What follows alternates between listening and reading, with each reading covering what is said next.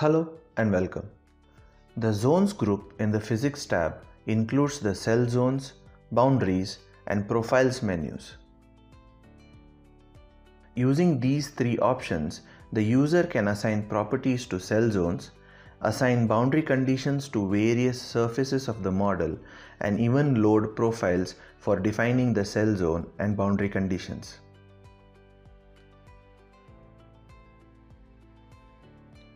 In this lesson, we will learn about cell zones, their types, and the ways to define cell zone conditions. We will also briefly discuss about the Profiles option.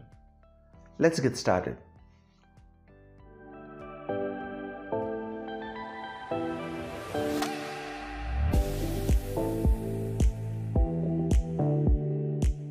The Cell Zones menu allows us to assign materials to volumes or zones in our computational model. Consider a simple 3D mesh. The mesh consists of several finite volumes which are called cells. Fluent keeps track of grid and solution data by grouping these cells into one or more cell zones. Cell zone conditions need to be applied to all cell zones. Let's look at how to do this. Launch Ansys Fluent in solution mode. Go to File, Read, Case, and load the provided case file. Once the case file is loaded, go to the Zones group in the Physics tab in the ribbon and click on Cell Zones to open the Cell Zone Conditions task page. The Cell Zone Conditions task page has options to display the zones in list view or group them by name or zone type. Let's group them by zone type. Cell zone conditions can be copied by clicking on the copy button. Note that this only works between cell zones of the same type. Fluent categorizes cell zones as being either solid or fluid. When a cell zone is defined as a fluid, equations related to flow, energy, turbulence, and so on are solved in the zone.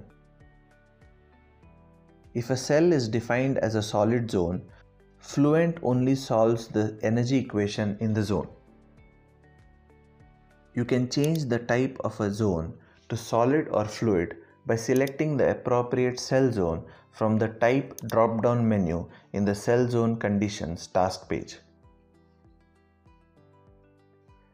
You can open a cell zone panel by selecting the zone and using the Edit button, or just by double-clicking the zone.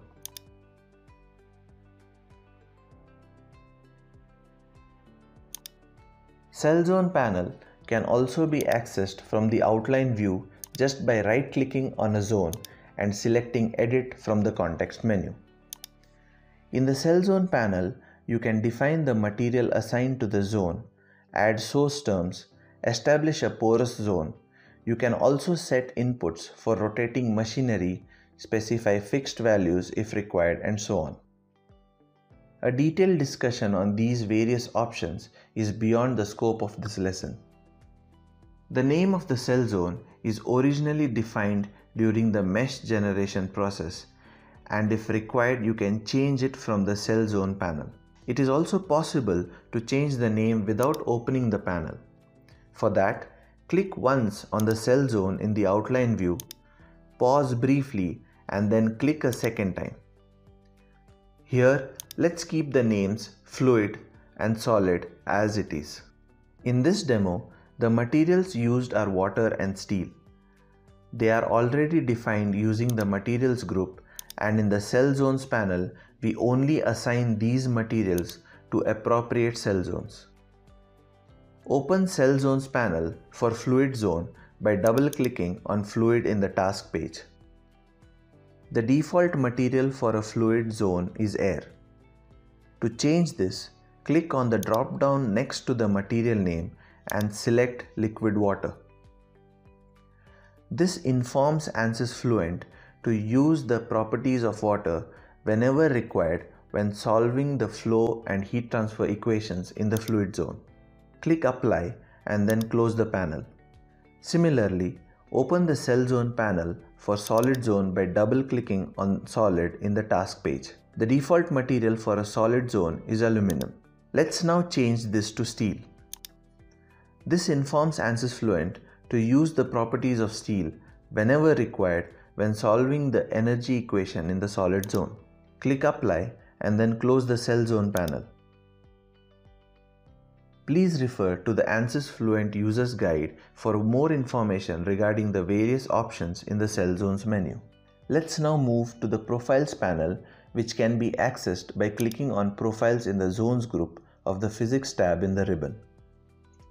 The Profiles panel can also be accessed from the Cell Zone Conditions task page. Profiles allows you to specify spatially or time-varying cell zone conditions and boundary conditions extracted from experimental data, data calculated by an external program, or data written from a previous solution.